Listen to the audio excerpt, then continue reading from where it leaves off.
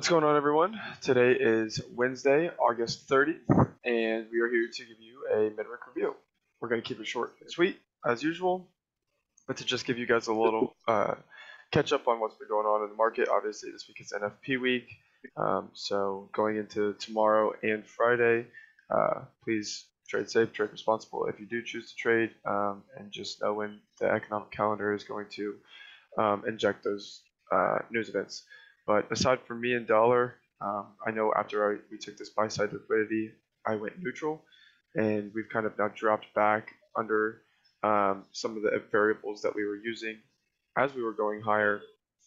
So now, two things at play. Obviously, buy side liquidity, if we choose to go higher, would be in and around 104, 500, 104, 700, aiming for that 105 flat level. One thing to note of where we closed this week, there is a very small BISI right here. So very, very small BISI right there. And you can see that we were sensitive to it. Obviously, consequent encroachment didn't quite fill it, but overall did touch it. So if we are going to go higher, I would like to see us potentially give it one more try in here this week, leave some wick for the weekly, and maybe it wants to take out this low and fully fill it, or either way, just one more attempt into here, and then obviously you would want to see price, same thing vice versa, use price to go higher and find something there and tack the relative equal highs. If dollar does decide to go lower, I'm now going to utilize this up close candle that I've been talking about as an order block. We haven't quite closed below it yet, but when you drop down into at least a daily, you can see we start to respect the mean threshold of the order block.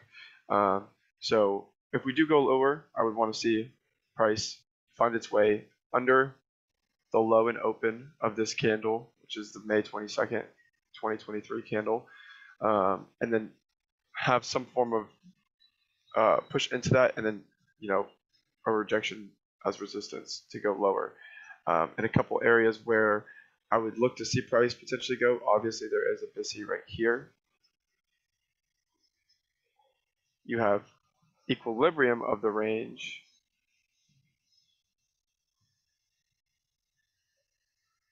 right here. And one thing I would just watch out for is this down close candle right here could be used as a variable as an order block, because obviously it was a down close candle. We didn't really take any significant structure off of it yet, at least, but it's something I would potentially watch out for as a bullish order block, at least on lower time frames. So I'm still a little neutral. I still need a little bit of time to see what dollar wants to do. I'm leaning towards price going a little bit lower on dollar. I think that there's some areas, whether it's equilibrium, delivering into this order block, or this BISI. I think that for now we leave these highs, but I could be wrong, right? I would need price at least another week's worth of direction and closure to really let me know how we want to manipulate this. Obviously, price is pulling higher, so depending on where we close, if we do close back above this CIBI, I'd be curious to know if we actually do go higher, but I'm leaning towards if price does close at or below this CIBI by the end of the week, I would like to expect to see lower prices. But that's really all for me. Nothing really has changed too much. Still relatively neutral with the idea that price will probably go a little bit lower before potentially going higher, but I could be wrong on that as well. So I'll pass it over to Henry.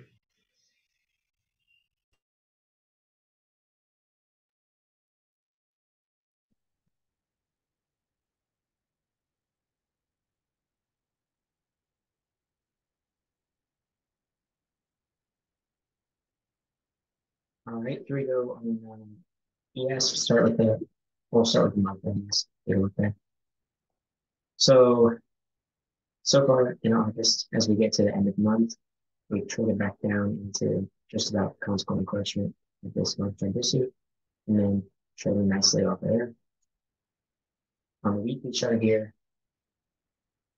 on our Sunday call, we were looking at potentially seeing lower prices, sell side down here and into this small busy here, which was not yet delivered. It was just shy of that. But we didn't end up getting that toward the beginning of the week here. As I go down to the daily chart, I'll talk about which we talked about on Sunday, where that idea would kind of be invalidated. So now just looking at the weekly chart here, we're trading back up into this BISI, which was previously redelivered here and traded back through and used as a balanced price range right here, trading away from it. So we're back into that area, popping all the way up into the high today. Now what we have remaining on the weekly chart is this small SIBI up here. So just going into the end of the week tomorrow, and then we'll see what happens with the NFT. Of course, don't get ahead of the news on the NFT. Just looking for this area for it to be delivered. That small inefficiency there. As we go down to the daily chart, we talked about this bearish propulsion block right here. It's a separate order block, propulsion block trading into that order block. You can see how it's sensitive in those areas here and right here on the body, trading lower. And this was the point in which we were negating the bearish idea, right? We got the close through the mean threshold and then the high of this propulsion block, which we got right here. So as soon as I saw that, that was confirmation for me today to start looking for higher prices and to see the pre, which we got on Wednesday. All right. You can see earlier in the week how on Monday we had inversion of this daily city and trading up. Tuesday, inverting this daily city right here.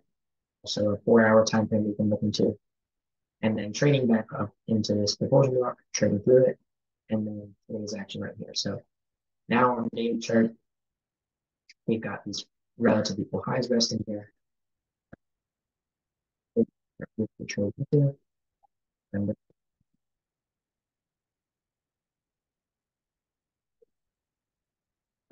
So it's possible to utilize that.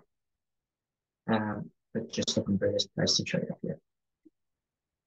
Go into a 4-hour quickly, and you can clearly see those relative equal highs resting here now. Drag it up here. Anchor price to finish that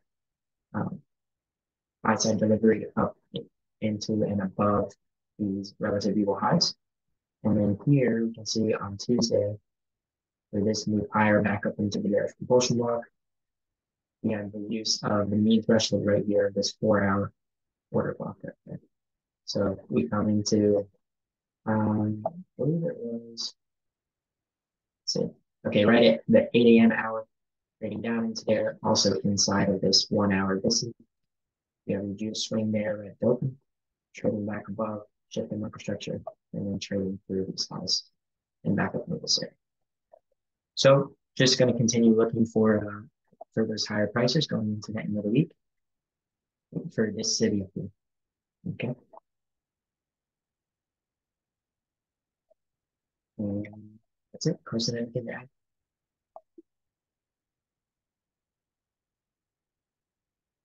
You're muted.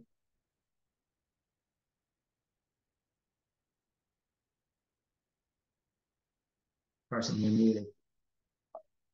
I am muted. Sorry about that. um, but nothing really too much. Just a couple updates on some things. So I know that this week's assignment was a lot harder than obviously the first two, asking for 1.5% by Wednesday AM session, and is difficult. The reasoning why we wanted to do that, or the reason behind it, is because on NFP weeks, as you start to kind of learn this stuff, it's something that, although it's okay and you can trade past that, the higher probability setups are going to form up until Wednesday AM session close. So wanted to see obviously what you guys did with your hands tied a little bit there.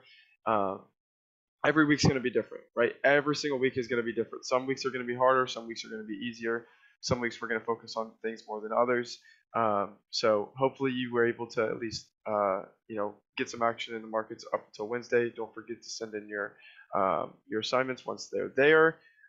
Aside from that, call this weekend at 10 o'clock on Sunday. I do not believe Henry will be joining us. He is taking vacation, so it will just be me and you. But aside from that, we're still getting closer to the platform. Not going to say anything. It's coming. It's in the works. Doing some finishing touches on some things. And we are hoping that we can actually share something with you guys very shortly. So with that being said, trade safe the rest of the week if you choose to trade. Obviously, you will not be doing anything for the assignments for the rest of the week because Wednesday is now over. But I will check in with you guys on Sunday. And please keep sending in testimonials. We're loving it. We're loving it. So appreciate the love and feedback you guys have been able to give us over the past couple of weeks. Makes us want to work even harder. So other than that, I'm all good there. Henry, you got anything final touches? Well, that's it for me. Thanks so much, for all the feedback you've given and for the testimonials we've shared. And talk to you soon. All right. See you soon, guys. Thank you.